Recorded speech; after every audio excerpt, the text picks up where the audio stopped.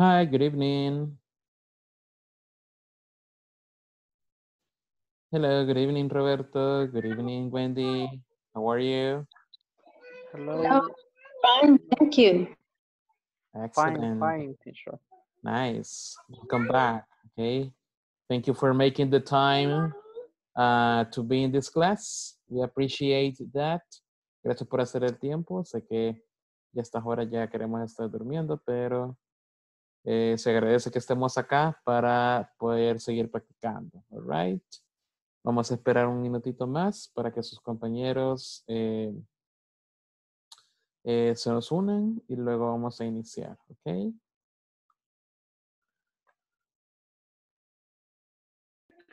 Teacher, usted tuvo la oportunidad de oír la grabación que nos ponen, el audio que nos ponen en la lección 2. En la lección 2 no recuerdo, pero permítame, ahorita lo busco. ¿Por qué tuvo algún problema con la grabación? ¿O qué pasó? Sí, hubieron dos respuestas que no las pude contestar porque no entendía lo que decían realmente. Ah, ok, perfecto. Ok, perfecto. Vamos a ver ahorita. ¿De qué sección es? Disculpe. Sección 2. Sección 2, 2 punto cuánto. Ah, ya le digo, permítame. Ujú. Creo que es de las últimas casi, ¿verdad? The listening exercise 2.11 creo que es. Correcto, sí, de las últimas. Ujú, ujú.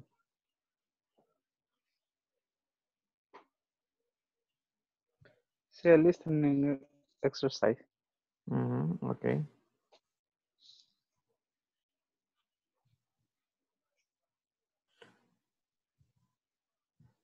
So, por lo que veo, dice horarios diarios y le dice como una profesión cada uno, creo yo, ¿verdad?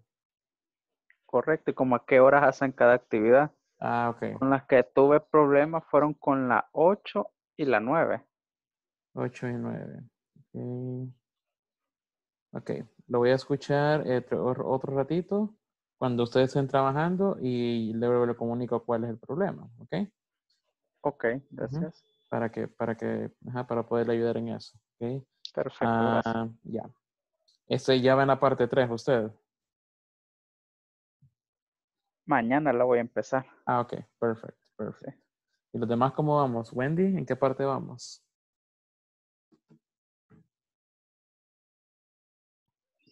Yo aún estoy en la primer parte del uno y tanto. Lo que Ok. sucede es de que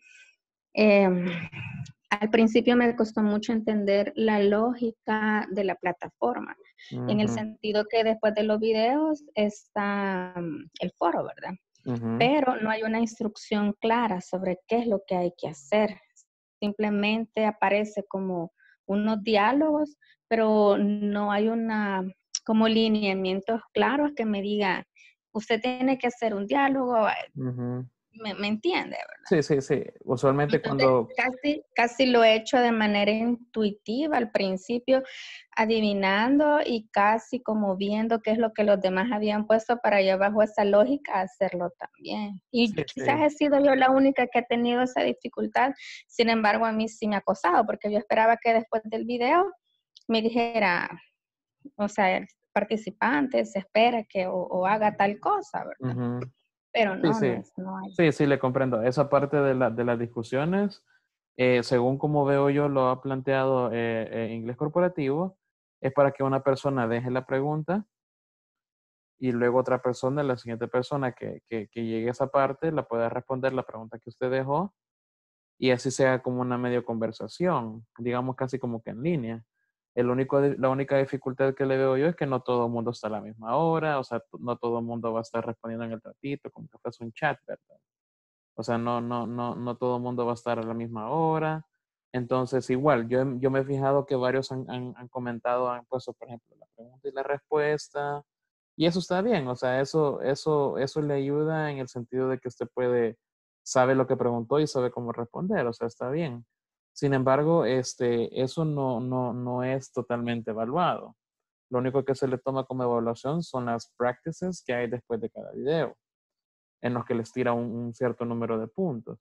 Si se fija, cada vez que usted comenta en la discusión, no le da ningún puntaje. Entonces eso quiere decir que no le suma ni le resta a los puntajes finales que necesita como el 80%. Sin embargo, si usted lo quiere hacer, pues usted está en toda la libertad de hacerlo. El único problema es que no hay nadie que le esté calificando eso, o no hay nada que le diga eso que usted escribió está correcto o eso que escribió usted está incorrecto. Entonces, ¿quiere decir que puedo obviar las participaciones en los foros? Así es. Usted las puede obviar si usted prefiere, o si usted quiere practicar, pues las puede hacer sin ningún problema, ¿ok? Acuérdese que entre más practica es mejor, ¿ok? Igual, lo que tratamos es de que cuando estamos ya acá en la clase, aparte de acatar cualquier duda que ustedes tengan, aparte de eso se pide que practiquemos un poco, ¿verdad? Sin embargo, por veces una hora como que nos toca como que correr un poquito, pero siempre tratamos de que por lo menos una o dos participaciones tengan por persona para que todos tengan el chance, ¿ok? De participar. Pero Está sí, bien, gracias. no es necesario que lo haga, porque como les repito, o sea, lastimosamente no tenemos a nadie revisando ni respondiendo. No que la idea de esa discusión es eso, de que usted pregunte, alguien más cuando lo vea le responda y usted puede hacer que le responda a esa persona también. Sin embargo, como le digo, yo sé que todos trabajamos y pues tal vez en un tiempecito que nos queda respondemos, entonces hay que esperar hasta que otra persona se conecte y siento que eso conlleva un poco más de espera, ¿verdad? Pero no está de más hacerlo. O sea, entre más practica, mejor. Está bien, gracias. Yeah, no problem. Yader, ¿en qué parte vamos? Terminé la 3, estoy en los exámenes intermedios. Los intermedios. Ok, perfect. Sí. Ok, perfect. Andrea, hi, Andrea, how are you? Hi, fine. ¿Qué parte vamos, Andrea? En lesson 1, 5, creo. No ha pasado al segundo todavía. No, ya estoy en el último. Ok, perfect, perfect. Sí, lo importante es que ya por lo menos vayamos avanzando un poquito, poco a poco. Ok. Let's see. Thank you, Carlos. Hi, Carlos. Hi, teacher. ¿En qué parte vamos, Carlos, de la plataforma? Ya terminé la sección 2, iniciando la sección 3. Ok, perfect, perfect. Ok, vamos poco a poco. Thank you. And Alfredo. Hi, Alfredo. Hi, teacher. ¿Es primera vez que está en esto, en esta clase o ya había estado anteriormente? No, es primera vez que tenía problemas ahí para los Ah. exámenes, pero ya solucionamos, entonces ok. ya Perfect, estamos por perfect. acá. Sí, Ok, gracias. perfect. Nice to meet you. Soy Denis González. Okay, and I'm going to be your teacher. Igual, acuérdese que están los videos ahí para que los revise. Ahí Sí. hemos estado haciendo prácticas, hemos estado explicando varias cosas, así que ahí puede ponerse al día, ¿ok? Para que no tenga problemas con la plataforma. All right? Sí, gracias. Ok, thank you. And Rosy. Hi, Rosy. Hi, teacher. ¿Cómo vamos, Rosy, en la plataforma? La primera ya la terminé. Ok, perfect. Okay. Ok, perfect. Excellent. Ok. Ya, como les decía, en la clase anterior, con toda... Bueno, ahora con la clase de ahora, creo que sí podemos terminar la sección número 2, ¿ok? Así que voy a tratar de iniciar con la sección número 3 para que así vaya avanzando poco a poco, ¿ok? Acuérdense que al final de la sección número 3 tiene un examen de midterm, se llama midterm, en el cual se le evalúa las primeras 3 unidades, ¿ok? O las primeras 3 secciones. Así que ahí va a encontrar bastantes ejercicios. Igual, si tiene alguna duda en el camino, pues ahí nos puede contactar por WhatsApp, ¿ok? Así que, let's begin. In the previous class, we had information questions, ¿ok? Estuvimos hablando un poco sobre las preguntas de información. Me acuerdo que dejamos una pequeña tarea por ahí, así que ya la vamos a revisar para que veamos más o menos que hagamos preguntas y que también nos las respondan, ¿ok? Hacíamos la diferencia entre yes, no questions and information questions. En una yes, no question, the answer is going to be yes. or no. Okay, very simple. Solamente tenemos esas opciones. Yes or no. In an information question, the answer is a complete sentence. Okay, es una oración completa. Y todo depende el verbo que esté usando. Okay, por ejemplo, aquí have breakfast. I have breakfast. Okay, where is 4 places? Igual acá, where does your husband or wife work? He or she works in a company. Okay. También aquí mencionamos de que cuando estamos dando una respuesta y estamos hablando de alguien más, hay que agregarle la letra S por la regla de the third person, okay, de la tercera persona. Luego, what do you eat for breakfast? El verbo principal es eat, so necesito responder con eat. I eat eggs, I eat beans, okay. Ahí hacemos mención de eso. Luego, what time do you go to work? Okay, ¿a qué horas? What time do you go to work? Obviamente la frase acá sería go to work, ok, entonces tengo que responder con eso. I go to work at, and then I say the time. También mencionábamos de la preposition around, que es más o menos, ok, alrededor de cuando no es exactamente esa hora, ok. And finally, miramos una pregunta que es muy común, ok, que es what do you do in the morning? What do you do in the afternoon? Ok. Cuando teníamos la pregunta con do como verbo principal, teníamos que responder con una activity, ¿ok? Porque la pregunta me está diciendo qué haces en la mañana, ¿ok? So I can't answer with do. No puedo responder con do. Porque tengo que decir una actividad. Por ejemplo, I go to work, I go to the gym, I go to the bus station, I take a shower, I have breakfast, ¿ok? Hay diferentes actividades que usted puede hacer in the morning or in the afternoon, ¿ok? También hablamos de la pregunta de how do you like, ¿ok? How do you like the English class? How do you like the food? How do you like the movie? ¿Ok? ¿Qué tanto le gusta? Y tenemos solamente dos respuestas. I like it, I don't like it, ¿ok? Así que eso es lo que estuvimos hablando. Luego hablábamos de las prepositions at, in, and on. Mencionamos que at era for time, ¿ok? For example, I wake up at 6 a.m. Luego teníamos una excepción que decíamos que puedo decir in the morning, in the afternoon, in the evening, pero cuando cuestión de night es una excepción. Para night estaría usando at, ¿ok? Luego, como repito, in the morning, in the afternoon. También cuando menciono los meses, por ejemplo, my birthday is in March, ¿ok? No estoy siendo específico porque yo sé que marzo tiene 31 días. No estoy diciendo en qué día específicamente, solo estoy diciendo el mes, ¿ok? So my birthday is in March, ¿ok? Ahora, si yo quiero ser específico, tengo que usar on. My birthday is on March the 3rd, ¿ok? Ahí estoy siendo bastante específico con una fecha en concreto, ¿ok? Igual si quiero usar los days of the week, los días de la semana, sería on Monday, on Saturday, on Wednesday, ¿ok? O también un tiempo de la semana, por ejemplo, on the weekend, on the week, ¿ok? Y el tiempo específico que mencionaba, ¿ok? So, ahí tenemos algunos otros ejemplos que estuvimos viendo. Aparte de eso, como les mencionaba, around y late, ¿ok? Que lo usamos al final de una oración. I wake up very late. I have dinner very late. I start my job very late, ¿ok? So, aquí tengo un par de preguntas. Estas las hice yo y se las voy a hacer a un par de ustedes, ¿ok? Let's see. Number 1. Yader, where do you study English? I study English at night. Okay, but remember the WH word is where. So,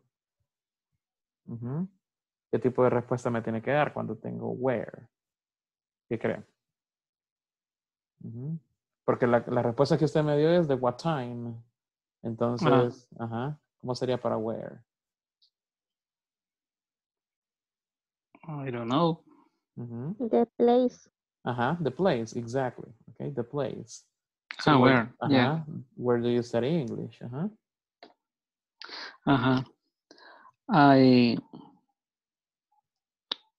I study English in my house.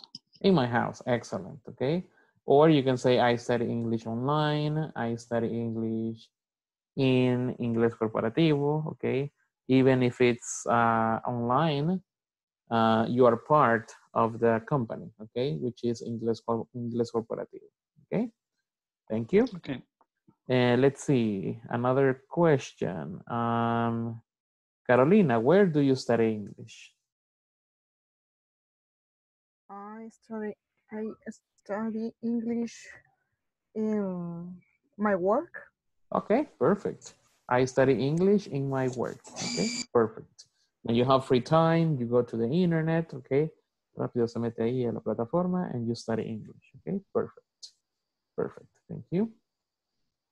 Let's see. Number 2. What do you do at 8 p.m.? Okay. Oops. What do you do?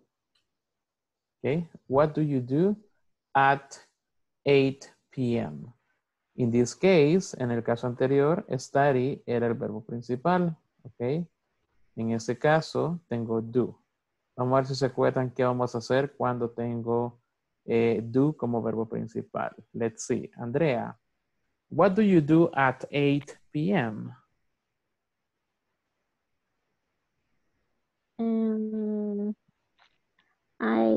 I do cook the dinner.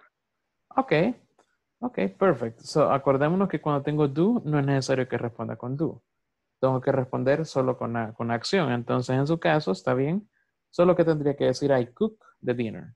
Así de simple. Okay. I cook dinner. I cook the dinner at 8 p.m. Okay, simple. Thank you. Let's see. Wendy, what do you do at 8 p.m.? I play baseball. Oh, nice. You play baseball. Excellent. Good for you. Okay.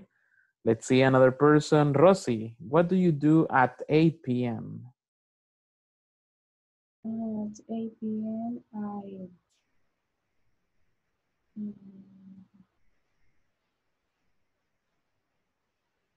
Acostar a mi hijo. You study English. Ponerle la pijama a mi hijo y acostarlo. Okay. So I, in that case, is put the pajamas. Okay. Put the pajamas to my son. Okay. Esa sería la actividad. Put the pajamas to my son. Okay. Perfect. Okay. And you study English. Okay. Nice. Let's see the next one. What time do you have lunch? Okay. En este caso ya no tengo el verbo do, sino que tengo have. Eso quiere decir que tengo que usar el verbo have. Okay. Let's see.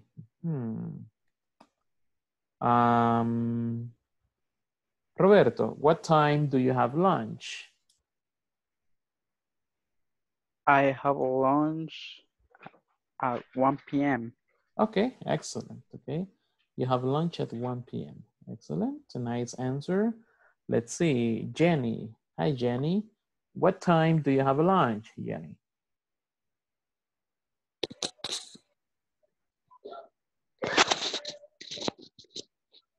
I 11. Okay, I have lunch. I had lunch 11. Okay, at 11. Okay, 11 a.m. Okay, I have lunch at 11 a.m. Okay, perfect. And let's see another person. I will have Andrea. What time do you have lunch? I had the lunch 1 p.m. Okay, okay, perfect. Acordémonos que cuando estamos hablando de tiempo tengo que usar at. Okay, so I have lunch at 1 p.m. Perfect. Okay. And the last one, how do you like your job? Acordémonos que para ese caso solo tengo 2 respuestas, ¿ok? So, vamos a ver si se acuerdan cuáles son esas únicas 2 respuestas. Let's see. Carolina, how do you like your job?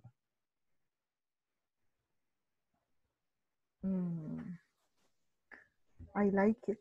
Excellent, okay? I like it. Excellent, excellent, okay? Thank you. And let's see. Roberto, how do you like your job? I like to. Okay, perfect. You like it. Excellent, okay? So, así es como respondemos este tipo de preguntas, ok? Así que únicamente no se nos olvide eso que vimos ayer, ok? Cuando me están preguntando sobre hora, tengo que decir at, ok? At. Y luego digo la hora. Si me refiero a un tiempo, ya sea morning, afternoon o evening, tengo que decir in, ok? In the morning, in the afternoon, ok? In the evening, or en el caso contrario, que sería night, sería at night, ok? So, les dejé de tarea que formularan, ¿cuántas preguntas eran? ¿Qué se acuerda? 2 de cada. 2 questions. 2 Sí, questions. dos. 4, Ajá.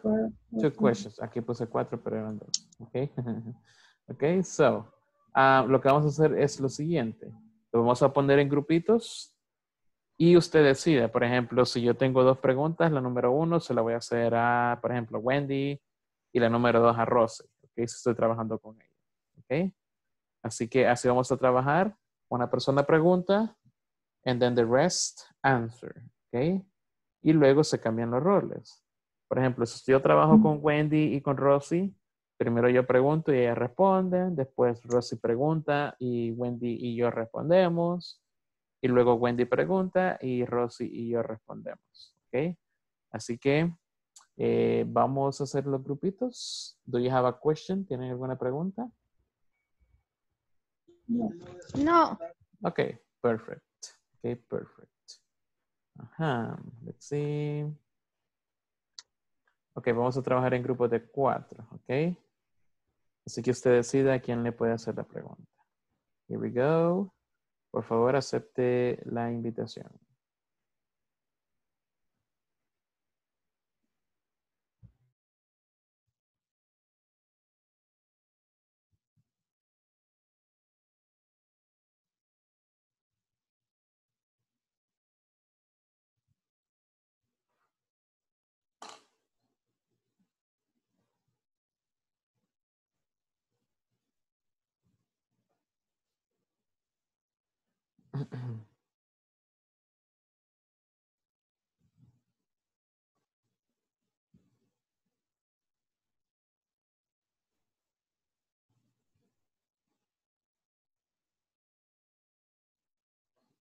Alfredo, no le cayó la invitación.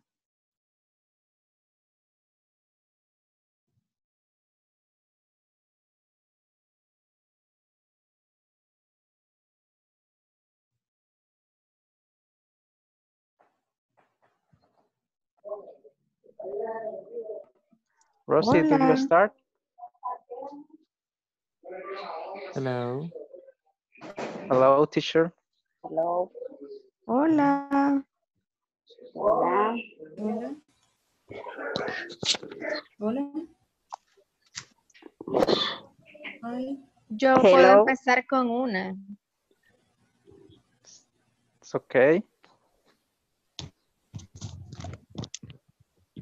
Bien.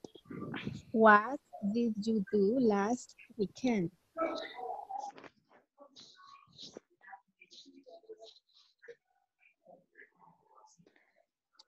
Repeat, please. Hi. What did you do last weekend? Ok, Wendy, en ese caso la pregunta está en pasado y el pasado aún no Sí. lo hemos visto, entonces tratemos de hacer el presente, ¿ok? Tengo otra. What is that? What is that? What is that? Esta Okay. pregunta, lo que pasa es de que como yo no sabía que íbamos a estarnos preguntando, entonces yo lo que hice fue redactar algunas preguntas utilizando las indicaciones que ayer nos dio. Ah, yeah, but en este caso estamos haciendo preguntas, por ejemplo, con what time, con where, Ajá. okay. Ajá, y todas llevan do, no van con is y no van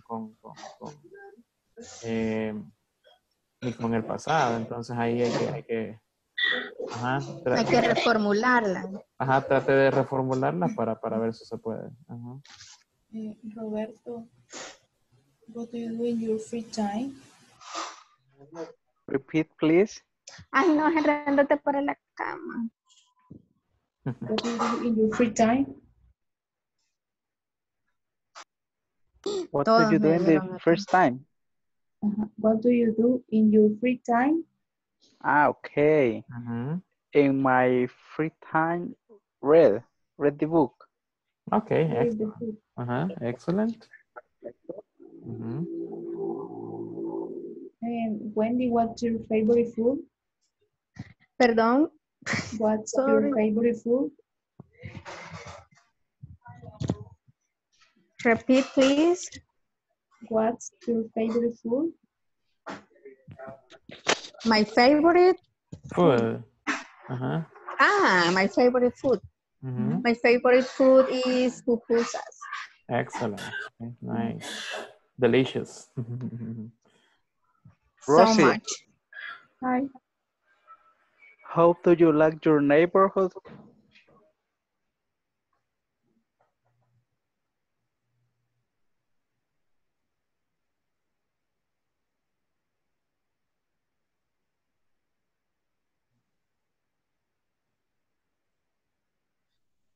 In my work. Okay. Hello. ¿Cómo vamos? Hello. Ya nos hicimos todo. ¿Ya preguntaron todos? ¿Sí? Yes. Ah, ok. Va, no sé si pueden haber otras preguntas por ahí que pudieran hacer, porque el otro equipo todavía está preguntando, ¿ok? Pero ya les voy a dar el último anuncio de 1 minute para que ellos se apuren, ¿ok? Pero vamos a ver. Les voy a hacer preguntas yo ahora a ustedes. Okay. Okay. Let's see, Andrea. What do you do after the class?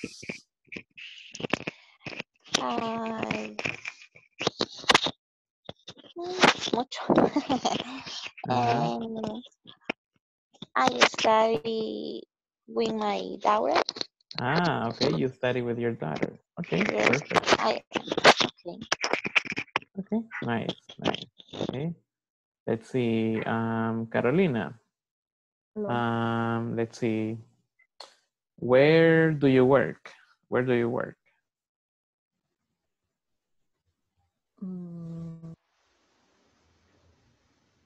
My work. Mm-hmm. I work in the college. Ah, okay. You work in a college. Perfect. Okay. Yeah. Carlos, what time do you have breakfast? I have breakfast at 8 a.m. 8 a.m. Perfect. 8 a.m. Okay. Gather, let's see. How do you like your dinner? No está ya, ver aquí. I like, como no, ya regresé que estaba fuera. Hola. Hola. Okay. I like my dinner. Okay. Every day or not every day? I like my dinner. Okay, good. And finally, Alfredo, let's see. What time do you watch TV? I watch TV at 7 p.m. 7 a.m. Perfect. Okay. 7 a.m. Okay. Okay, guys, let's go back to the principal session. Okay. Vamos a ir a la sesión principal.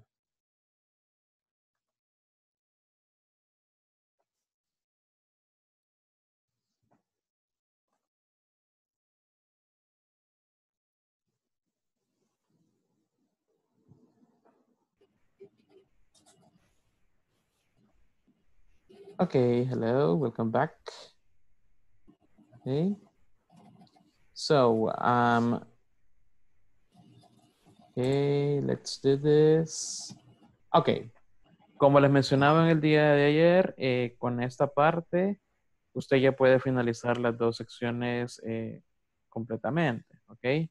Esa sería la última que teníamos. Y ahora vamos a iniciar con la section number 3, ¿ok? Así que, let's do this, right? First, we're going to see demonstrative adjectives, ¿ok?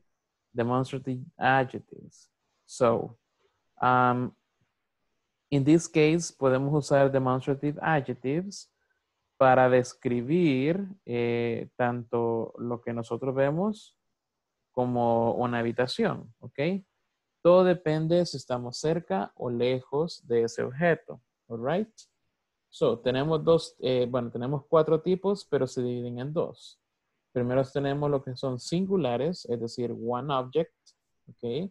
En plural, que serían two or more objects, ¿ok? So, vamos a repetir. This. Ujú. El otro sería that. That. ¿Ok? ¿Cuál es la diferencia? Voy a poner mi teléfono por acá para... bueno, creo que no se ve. Bueno, voy a poner esto aquí. Tampoco se ve. Bueno, esto voy a poner. Sin darle promoción a la compañía, ¿verdad? Ok, so. Por ahí atrás pueden ver el objeto que tengo, que sería una water bottle. Ok, water bottle. Y acá enfrente tengo cell phone. ¿Qué será lo que tengo más cerca? ¿Cell phone o water bottle? Cell phone. Cell phone, ok. Cell phone. Entonces, en este caso puedo decir this cell phone, ok. This cell phone, porque lo tengo cerca, ok. This cell phone. Ahora, el otro objeto, como lo tengo lejos, voy a decir that water bottle, ok. That water bottle. Entonces, this and that, ok, que lo tengo lejos. This and that, ok. Bueno, vamos a usar el calendario, ya que veo ahí más fácil. En inglés es calendar, ok, muy fácil, calendar, ok. Entonces sería this cell phone and that calendar. Ajá, that calendar, porque está lejos, así, entre comillas podría ser, ok. Entonces ahí en su caso usted puede ver cualquier objeto que tenga cerca y cualquier objeto que tenga lejos. Por ejemplo, if you are in your cell phone, you can say this cell phone, ¿ok? Si usted está viendo la clase de su teléfono o computadora, puede ser this cell phone or this computer. Ahora, si usted puede observar su televisor, ahí si usted está, por donde usted está, hay un televisor, puede decir that TV. Ajá, that TV, porque la tiene lejos. No la puede ni tocar, ¿ok? Sin embargo, su teléfono y su celular sí, ¿ok? O su computadora sí lo puede tocar. Pero TV, not really, ¿ok? So, that is for singular, when it's only one object, ¿ok? Now, I'm going to use plural, ¿ok? Plural means two or more objects, ¿ok? Two or more objects. So I'm going to use my pillows over here. So this is a pillow. Okay.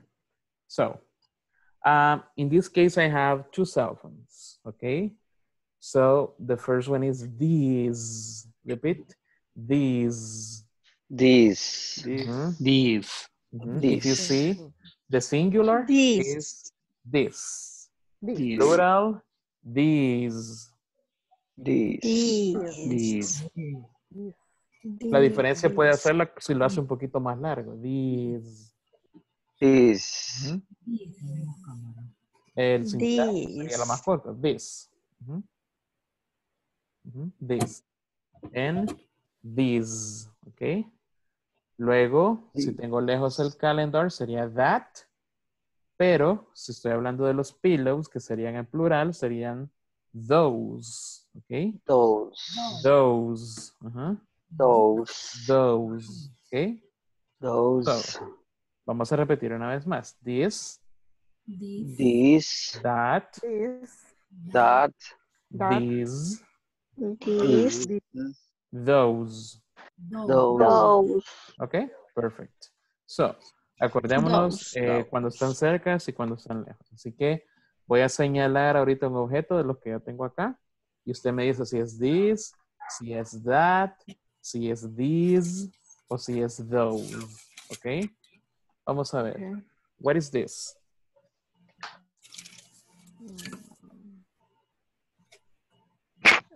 These Ujú. cell phones. These cell phones, okay? Cell phones, in plural, okay? These cell phones, okay? This cell phone. What about the calendar? That This. calendar. That Okay. calendar. That calendar, No, okay? Porque está un poquito calendar. lejos, okay? That calendar. What about this? This. This cell phone. This cell phone, The cell okay? phone. This cell phone, okay? What about the pillows? The pillows, Those Those pillows. okay? Those Those pillows. pillows, okay? those pillows. Perfect, ok, perfect. So, vamos a ver las dos maneras en las que nosotros podemos usar estas cuatro palabras, ok. Como les mencionaba, por ejemplo, acá tengo this hat, ok. Cuando está cerca, ok. Y cuando está lejos sería that hat, ok. Si se fijan, la manita está bien lejos, ok. En este caso está bien cerca. Sería this, sería that. Ahora, si lo tengo en plural, sería these, ok. These. Y si están lejos serían those. ¿Ok? Pues justamente lo que acabamos de hacer. Right? Ahora, puedo usarlo de dos maneras. La primera y la más fácil es hacer usando el objeto, el nombre del objeto. Por ejemplo, this cell phone, that calendar, those pillows, these cell phones. ¿Ok? Puedo usar uno de esos demonstratives, puedo usar una de estas cuatro palabras y luego el objeto. ¿Ok? Por ejemplo, this computer, that TV. ¿Ok? Puedo usarlo a la par de un objeto. Y luego puedo describir el objeto. Por ejemplo, this cell phone is small, but this cell phone is big. ¿Ok? That calendar is white. ¿Ok? Lo estoy describiendo. Entonces, ahí no había ningún problema. Solo tengo que usar is o are. ¿Ok? Por ejemplo. Those pillows in black. Excellent. I was going to say that. ¿Ok? Those pillows are black. ¿Ok? Como son en plural, tengo que usar are. ¿Ok? Are. Those pillows are black. Black. These cell phones are Samsung. ¿Ok? These cell phones are Samsung. Samsung. ¿Ok? Cuando es en plural, tengo que usar are. Cuando es solamente uno, voy a usar is. Aquí está. ¿Ok? So, esa es la primera manera en la que yo puedo usar this, that, these, and those. ¿Ok? La segunda manera es cuando usted usa esas palabras, this, that, these, and those, como el nombre de un objeto. ¿Ok? Por ejemplo, this is my cell phone. ¿Ok? Si se fija en el primer caso, tenía el nombre del objeto a la par. Entonces yo puedo decir, this cell phone is black. O puedo decir, this is my cell phone. ¿Ok? Cualquiera de las dos maneras está correcto. Si lo quiere usar a la par de un objeto, por ejemplo, this cell phone, that calendar, ok, está correcto. Pero si lo quiere usar como sujeto, ok, this is my cell phone, ok. Those are my pillows. ¿Ok? Entonces solamente quiere decir de quién son. Por ejemplo, okay, my chair, her TV, his computer. ¿Ok? Así se puede usar también. All right. ¿Alguna pregunta hasta ahorita?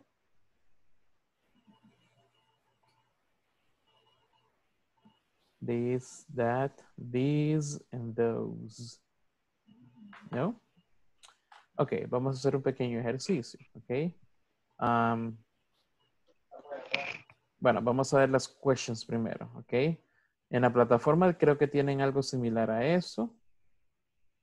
Cuando nos referimos solamente a uno sería one.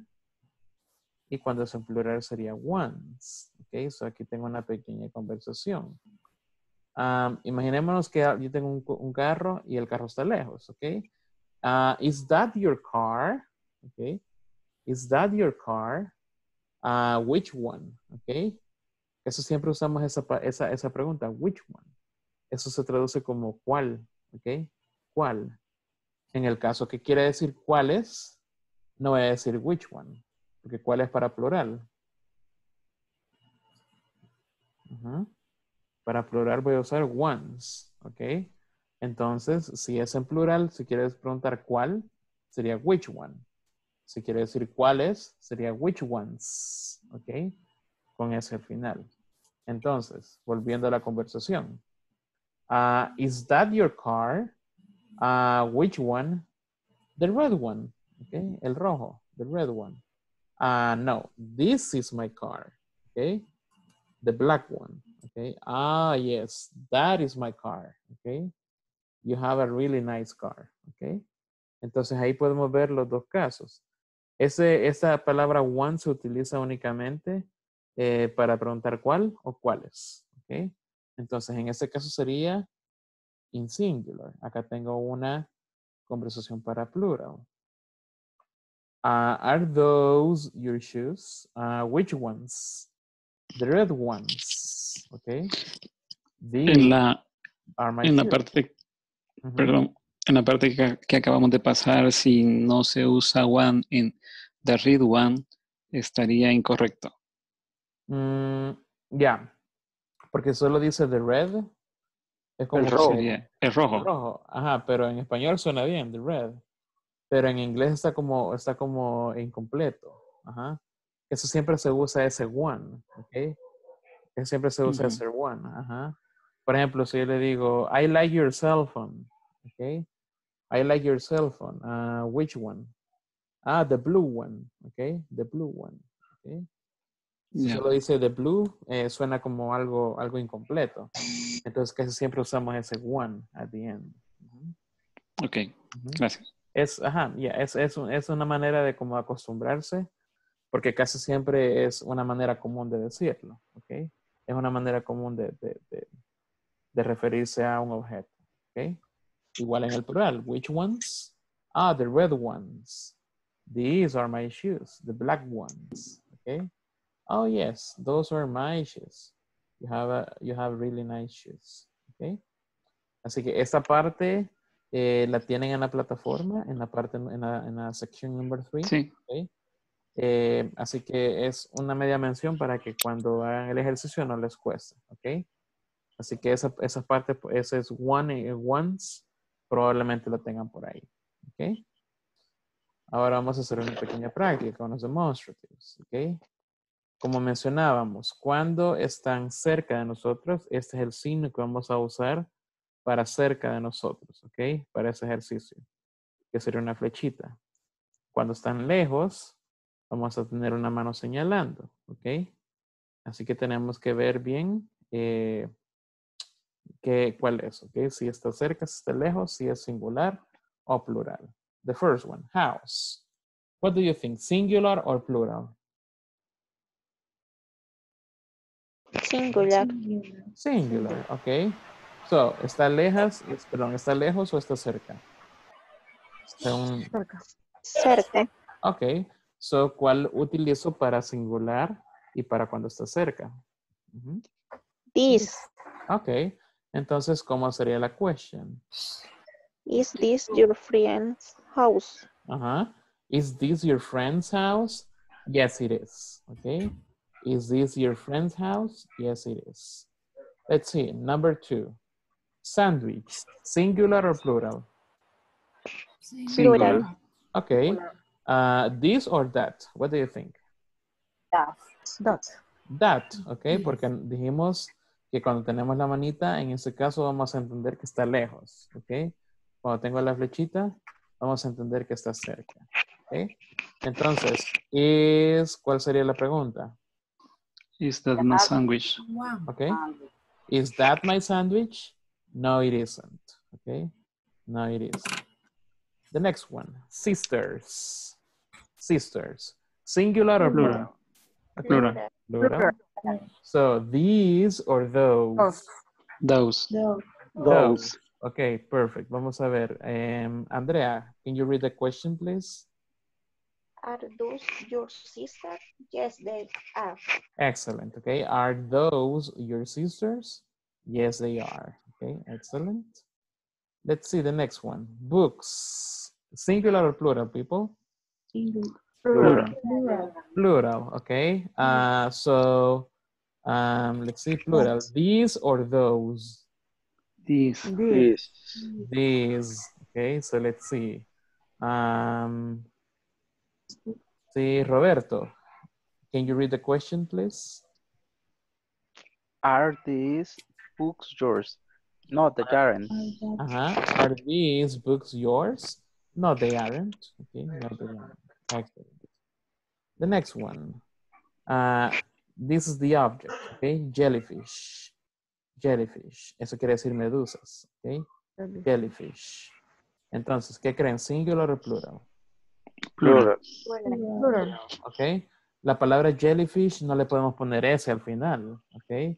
No podemos decir jellyfishes. Porque, por ejemplo, fish, pescado o pez, singular es fish y plural es fish también. Eso no lo podemos poner S al final. Entonces lo mismo pasa con jellyfish. Ok.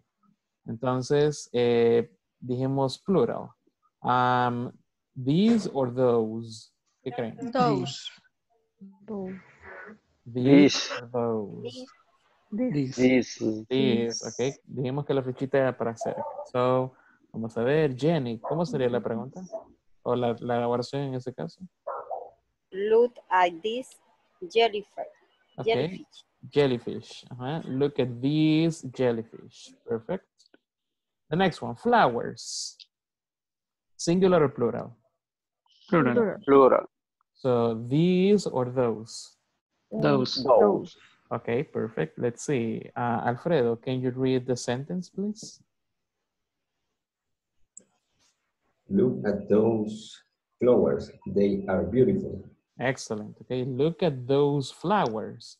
They are beautiful. Okay. The next one. Schoolmates. Okay. Schoolmates. Those are compañeros de escuela. Okay. Schoolmates. Singular or plural?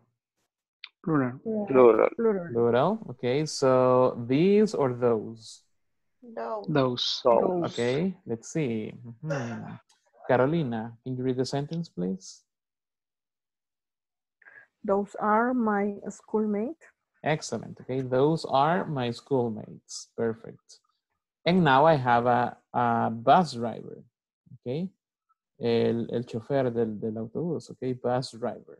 Okay, so singular or plural? Singular. Okay, this or that? This. This. So let's see. Carlos, what is the sentence? Thomas is this school bus driver. He is funny. He is funny. Excellent. Okay. Now let's move on with the teacher. Okay. The teacher, singular or plural? Singular. Singular. This or that?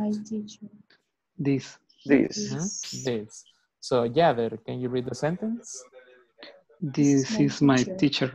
Excellent. Okay. This is my teacher. The next one, pencils. Pencils. Plural. Okay. These or those? Those. Those. Okay, those. So let's see. I'm going to have Rosie. Can you read the sentence, please? Those are my pencils. Okay, those are my pencils. Excellent.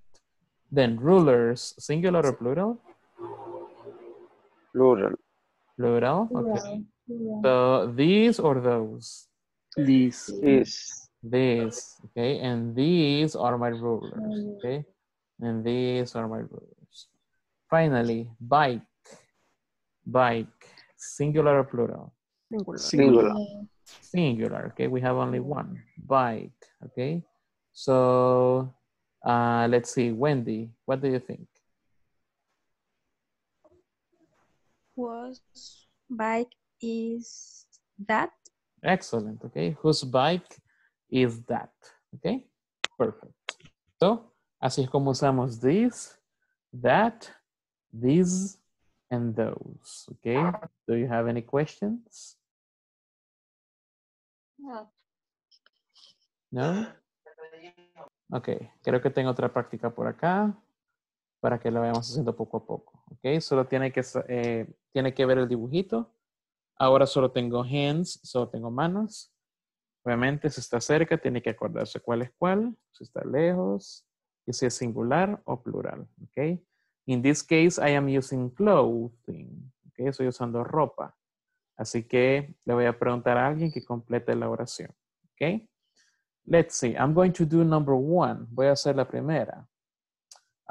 So I have sunglasses. Sunglasses is in plural. Okay. So I think these are Tiffany's sunglasses. What do you think? Yes or no?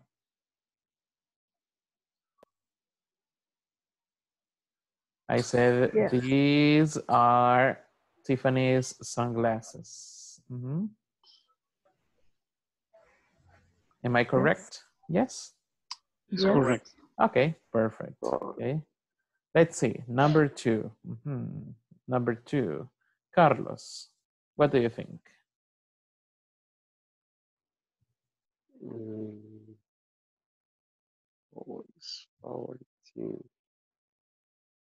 Do you know the meaning of tie? Is. Tie is corbata, okay? Tie is corbata. So This. That. That. ¿Está cerca o está lejos, según la mano? Lejos. Según la mano está lejos. That. That. So sería that is Mr. Powell's favorite tie. Tie, okay? Tie. All right. Let's see. Number three. Number three. I'm going to ask Andrea. What do you think? That is a traditional sky in our country. Okay. ¿Está cerca o está lejos? This. Cerca. Lejos. Está cerca, está a la par, okay? Está a la par. Okay. So sería this, okay? This. Okay. What is this skirt? Skirt. Falda. Skirt es falda. Acá lo tenemos. Es el dibujito que tengo acá. Okay. Skirt. Okay. Falda. Falda. Okay. All right. Number four. Let's see. Jenny. Number four. What do you think? Are these green socks yours? ¿Está cerca o está lejos? Lejos. Lejos. Es verdad. Entonces. Those. Are those green socks yours? Okay, nice. Let's repeat, people. Sunglasses. Sunglasses. Sunglasses. Sunglasses. Tie. Tie. Tie. Tie. Tie. Skirt. Skirt. Skirt. Skirt. Skirt. Skirt. Socks. Socks. Socks. Socks. Okay, perfect. Let's see, number five. Number 5. Let's see. Alfredo, what do you think?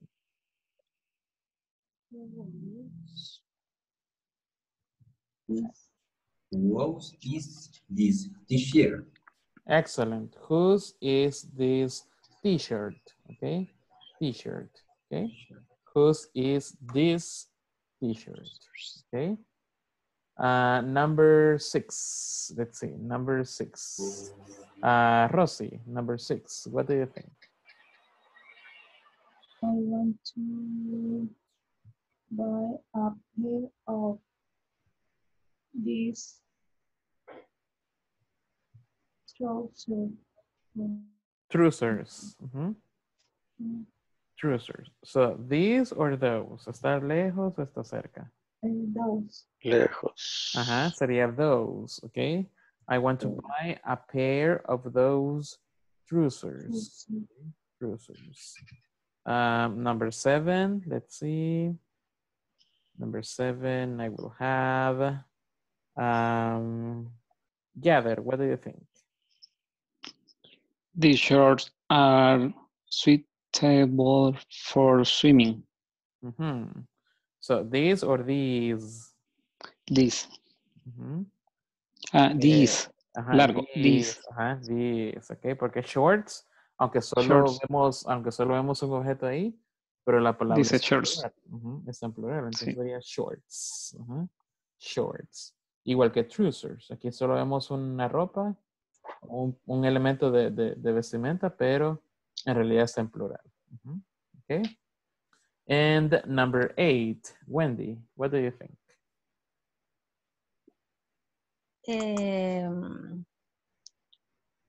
That short, no, those. Dice shirt. Es que intuye, ajá, es plural, ¿verdad? No, shirt No, es singular. Ajá. Shirt. Si Shorts, tuviera la S al final, shirts, sí. Ajá. Sería plural. That shorts are suitable for swimming. Oh, no, we have number 8, Wendy. That shirt looks very old. Buy a new one. Excellent, okay. That shirt looks very old. Buy a new one, okay? Perfect. Everybody, let's repeat. T-shirt. T-shirt. T-shirt. T-shirt. T-shirt. T-shirt. Okay. T-shirt. Eso mucha gente lo trata de decir o T-shirt. Es la manera correcta, yo diría, de tratar de decir como igual que un maestro. Teacher, ¿ok? Teacher.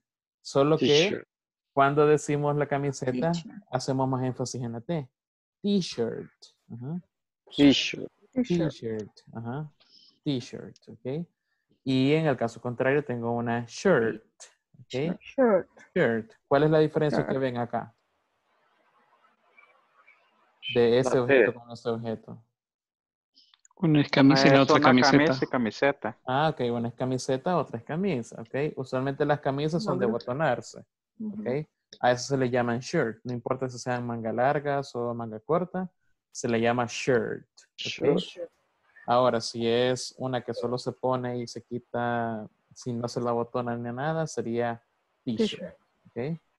En el caso de las chicas, aparte de t-shirt, también tenemos blouse, que sería una blusa. Blouse, ok, blouse. Una blusa, blouse. Y luego tenemos shorts, ok, shorts. Shorts. And trousers, ok. Trousers. Esto sería como pantalones, pero un poco más formales, ok, trousers. Trousers. Porque los normales serían jeans, ok, jeans. Así se dice, jeans, ok. Pero cuando no son de lone ya son trousers, ok. All right. So, vamos a tenernos acá. Mañana vamos a seguir practicando eso, ok. Así que en su casa trate de recordarse y trate de pensar, ok, ¿esto es this o será that? ¿Será these o serán those? Ok. Y igual de manera puede practicar en la plataforma, ya que ya hemos cubierto el principio de la parte número 3. Así que no se le va a hacer muy difícil hacer esa primera parte. ¿Ok? So thank you so much, everybody. Have a good night and see you tomorrow. Okay. I see tomorrow. See you tomorrow. Thank you. Good night. Good Bye-bye. night, everybody. Night, everybody. Bye.